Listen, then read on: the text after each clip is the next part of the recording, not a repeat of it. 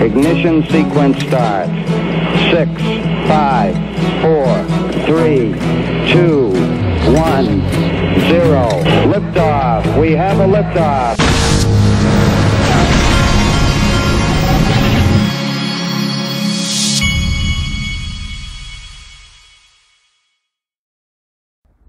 Hey everybody, this is the Digital Asset Investor, and boy do I have something interesting for you towards the end of this video. Wowzers.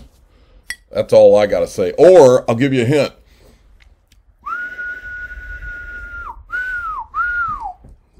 Okay, but let's start this off right. Today only, is my understanding, Linqto, if you buy something on the platform, they're gonna give you $1,000 worth of XRP. And so, if you've been thinking about getting some private equity on Linqto, I'll put a link to the in the top of the description of this video. Click on it and go to Linqto. They'll give you $1,000 of XRP when you make a purchase, or when you initiate a transfer, I think, to make a purchase. Okay, Eleanor Tarrant is on it this morning. Scoop: the private sector is embarking on a project to test the ability of U.S. market infrastructure to support a Fed-issued CBDC, the DTCC, in partnership with the digital dollar.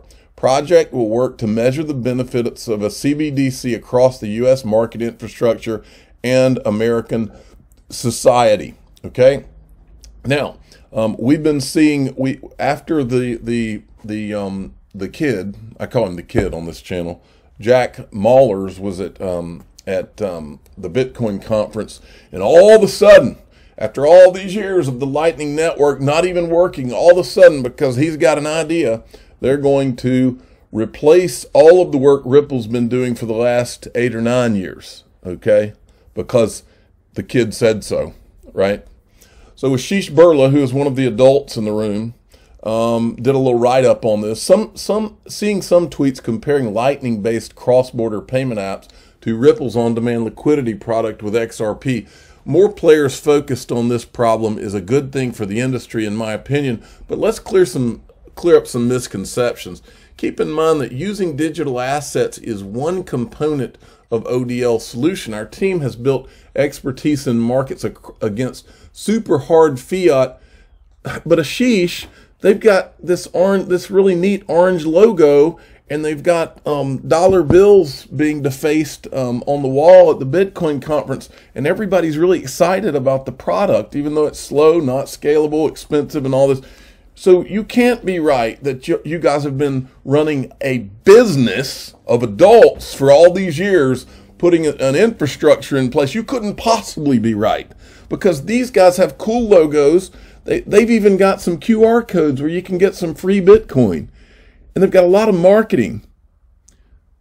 He goes on.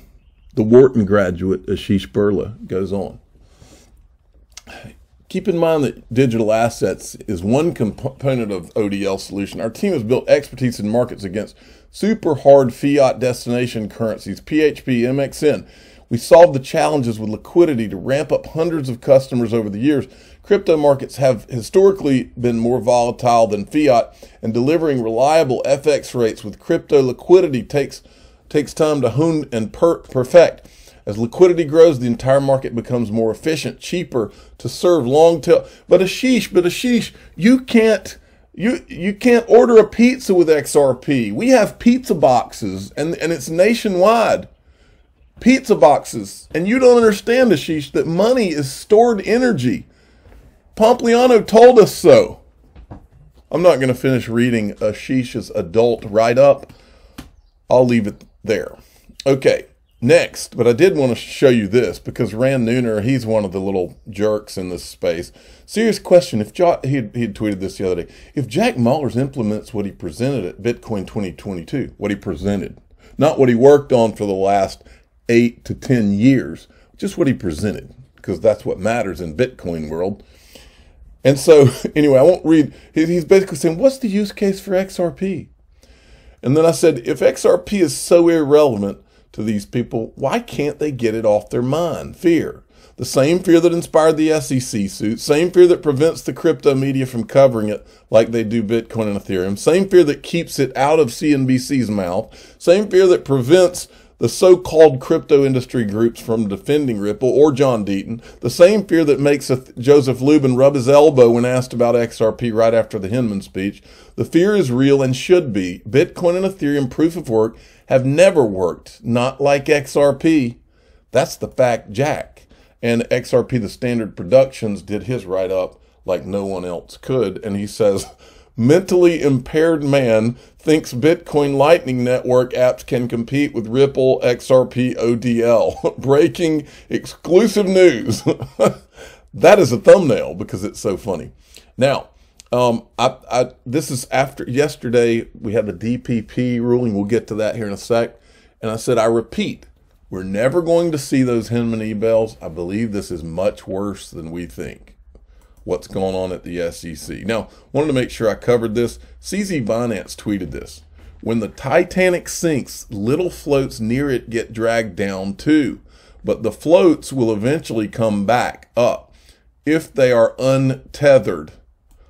Did he just make a statement about tether, folks? Does he know something we don't know?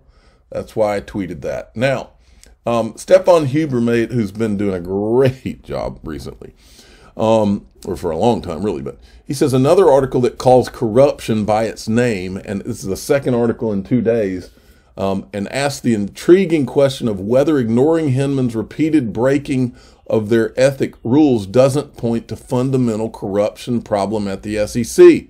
What if the SEC had knowingly overlooked Hinman's behavior? And I retweeted this, and I wanted to make another point. Would love to see Freedom of Information Act for emails between Jay Clayton and the ethics department at SEC. I'm assuming someone had to tell the ethics department to lay off Hinman. Otherwise he just went out here and did this. But Jay Clayton has some of the same ties. Where's Jay Clayton in this? There's got to be a lot of that. Look, if I'm working in the ethics department and Jay Clayton's the SEC commissioner and I see what Hinman's doing, I go to Jay Clayton. That's what I do. I say, look, I want to make you aware, just to cover my butt, if nothing else. I want to make you aware, Jay, Commissioner Clayton, look what he's doing over here. I'll bet dimes to donuts, to quote Mike Novogratz, that they did go to Jay Clayton, and we need to see what his response was. Did he call them off? That's what we need to see. Now, this came from James Phelan yesterday. Breaking, the court has denied the SEC's motion for reconsideration of the DPP ruling and granted the SEC's request for clarification of that ruling. The SEC has identified no intervening, let me get my blinds here, has identified no intervening change of controlling law or other controlling decisions, The SEC's assertion that the speech was intended to communicate corporation finance's approach to regulating digital asset offerings is inconsistent with the SEC and Hinman's previous position that the speech was intended to and did reflect his personal views. They want their cake and they want to eat it too. And the judge, this is big because the judge called their sorry butts out on it. This is a big deal, and it's a very good thing, and it's very refreshing. It lets you know that this judge is a good guy, or a good girl, or a good lady. Okay, moving along. So we got all the attorneys weighed in. Here's Jeremy Hogan. Judge Netburn sticks to her guns on the DPP issue and reorders the production of emails related to Hinman's speech. The order includes some uncharacteristic SEC chastising from the judge. I'm mirroring her, stating that as politely as possible. The order is a little concerning because she allows redaction of parts. My concern is that the parts of the emails that are most damning to the SEC, how will we know? Okay, but anyway, then there's this. John Deaton says this is not just a win for Ripple and XRP holders, but for the judicial system. After the March 2021 hearing, I said we are lucky to get Judge Netburn. Some of you disagree, but I still believe it. The SEC now officially in the hurt locker. I like that. That sounds like a thumbnail too. Now, Eleanor Terrett spoke to John Deaton and on this latest development. And she said he tells the SEC that the SEC is very unlikely to turn over the documents ordered by Judge Netburn and believes a settlement should take place within 90 days of Judge Torres affirming Netburn's decision. The SEC now has 14 days to file an objection to the decision to Judge Torres. All right. And then Nick Barafado from Linqto tweeted this out, which I thought was great. Settlement soon. And this is how we will all react when and if we get a settlement. Now I want to show you something interesting, folks. Are you ready? Now I'm going to show you something interesting. Remember this video yesterday where Laura Shin in her book, The Cryptopians, she said that she asked Vitalik Buterin about a guy named Thomas Grieco, and when she did, he just whistled, and she said this guy and some others were considered the shadow government at the Ethereum Foundation. And she said that people didn't even want to say their name, and they didn't even want to describe their personalities. And then we went and we showed you who this guy was. It's this guy, okay? And this is Vitalik Buterin, of course, and it's this guy. Now, let me show you something that was sent to me today. First, I wanted to make a point here before I get into it. You know, we talk about all the time about how Bitcoin and Ethereum have been given a free pass and they've been shown all this favoritism, and it's this coordinated Wall Street effort all the way from the top with the media and the crypto industry groups and all that. We talk about that all, the talking heads. But here's what's I've always scratched my head about more than anything is while the SEC suing Ripple, it's letting things like Dogcoin and Shiba Inu that are literally, admittedly formed around a joke. Dogcoin was. And they have all the look of pump and dump schemes that are just put together, and then it's a marketing effort that makes it go up and then it collapses. I mean, there's not any, there never has been, maybe there is now, but there's not any, especially in the origination of these things, they hit and it's just nothing but a marketing promo that drives them crazy, and that's what gets the original attention, and then maybe some developers start saying they're working on these things and all that. That's kind of how these things come. But if anything would get the attention of the SEC, it would be these types of things. Anything, okay? But they don't say a word and they don't do a thing, which is what leads me into this. And this was, by the way, let me get to here. Rob Licker provided me this information. So here we go. Do you remember this news piece? I do. Ethereum co-founder, this is back May 13th, 2021. Ethereum co-founder Vitalik Buterin donated $1 billion worth of Shiba Inu coin, a Dogcoin spinoff, to COVID-19 relief fund in India. So it was just another typical media setup where they make Vitalik Buterin look like the good guy. Okay? $1 billion worth of Shiba Inu. What a great guy. He gave this to charity, which is a tax write-off, by the way.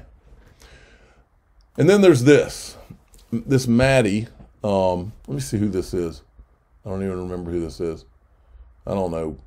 Somebody at CoinDesk. The Shiba Inu Vitalik India Relief Fund story really fascinates me. Dev creates meme coin. Remember that.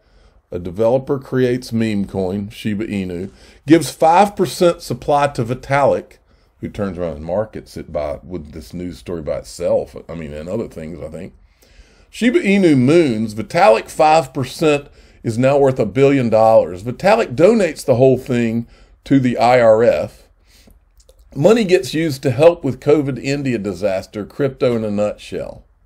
Well, now let's go look at what Rob Licker sent me.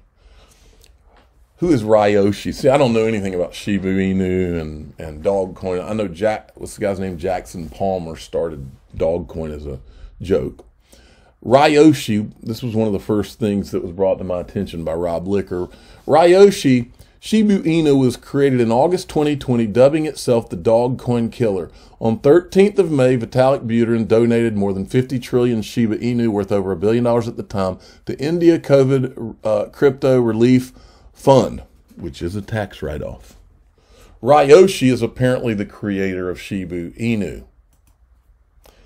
Look at this video, Omasi Japan, okay, which is, Omasi is, I guess, one of some kind of company that was created. It says, meet Vitalik Buterin and Thomas Greco. That is the shadow government guy that Laura Shin brought to light. Great job, by the way, Laura Shin. This is for you. So this was sent to me by Rob. Next time, please ask Vitalik Buterin about Ryoshi. If he denies, show him this picture. No one knows who this mystery person is. If you can help, it would be great. Then again, we don't want to spoil Shiba Inu's secret. Now, remember, Laura Shin said that these people that were this supposed shadow government, they didn't want their names. They didn't want people to know they were at a conference. They were just standing there and didn't want anybody to say anything about them. So it's kind of a coincidence that they've got a mystery person at Shiba Inu, right? Here again, he is next to Vitalik Ryoshi. Now they're saying, I'm not saying it. I'm just saying this person is saying that this guy is Ryoshi. Do you recognize that face? I do. Let's go back and look at that face one more time. Right there. Now let's go back forward. This person's saying that's Ryoshi and that this is Jun. I don't even know who that is. Okay. There he is again. There's Vitalik. There he is. There's Vitalik. Okay. So let's move along. And then we get this. Ryoshi founder Sheeb says the idea was evolved in Osaka during the Ethereum conference. DevCon here collaborated with Vitalik, upspawned Shiba coin. There is a master plan. There he is again. I think this is the lady from, you'll see it in the next label. I think this is the one, Aya from the Ethereum Foundation. And there's Vitalik. And there's your Shiba Inu. Okay. Then there's this one. Now in this one, they're calling her, which is that, I think that's the Aya girl from the Ethereum Foundation. They're calling her Ryoshi and they're calling him Shaitoshi Kusama. And this is a name that's also affiliated with Shiba Inu. Like it's, I don't know, some kind of developer or whatever. And then Rob Licker sent me this video. I haven't even watched the whole thing, but he directed me to this clip I'm about to play for you. Wait till you see this. Watch this, folks. Finishes with a rare photo of Vitalik Buterin in Japan, presumably during DevCon in 2019. The man in the brown jacket is apparently Ryoshi himself. If this is true, then Vitalik may be the anonymous friend Ryoshi credits for creating the Shiba Inu smart contract and providing the initial ETH liquidity for SHIB on Uniswap. More importantly, it's not just Vitalik who's in that photo. Ethereum Foundation Director Aya Miyaguchi is also seen walking with the group, which presumably contains individuals of similar stature. Regardless of who Ryoshi is, it's clear that he has close connections to some very important people in crypto. And this means that he's not just some anonymous developer who came out of nowhere. All right, so we have that. And then I pulled this up not to play it for you, but I'm going to play it while I talk because I think it's important. So I just want you to think about this while you listen to old Joseph Lubin. Yeah, Mike. To this day, Mike's asking these whales from the Ethereum ICO are hidden, and the SEC is doing nothing about it. To this day, they're all hidden. To this day. And now what I've just shown you is what looks like, I don't know, but what looks like the creation of Shiba Inu, what looks like Vitalik Buterin associating himself with it by name, what looks like the price skyrocketing in conjunction with that, and what looks like him turning around and getting a $1 billion tax write-off. So I ask you again, who are the Ethereum disguised whales? Why is nobody wanting to know who the Ethereum disguised whales are? And where's the SEC? Remember, Ripple was completely transparent about what they've done with XRP. To this day, no one has ever seen, ever heard who these disguised whales are. I'm the digital asset investor. I'm not an investment advisor. This is for entertainment purposes only. Please subscribe, hit the like button, and tell your friends and family that there is an awful lot of stink going on here. And to say it another way,